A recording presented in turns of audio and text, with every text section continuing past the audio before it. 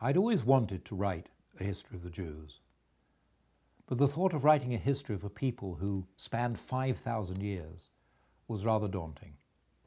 And then in 1997, my adopted Indian aunt, Auntie Fori, on her 90th birthday, said to me, "I'd like to know about the history of the Jews."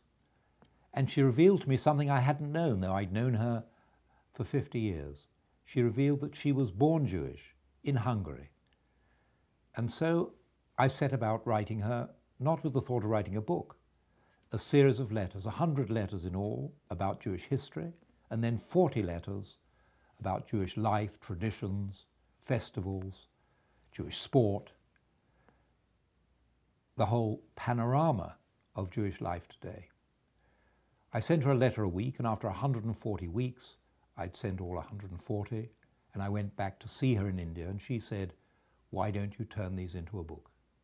So here it is, the 5,000-year history of the Jewish people, their history, their faith, their struggles, their achievements.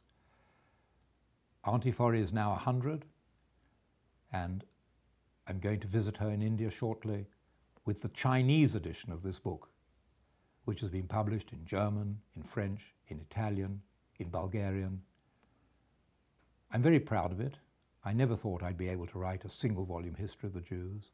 I hope you'll find that it covers the wide, extraordinary, diverse history, and that above all it shows that there is some unity, continuity, spiritual depth, and ethical purpose in the Jewish story.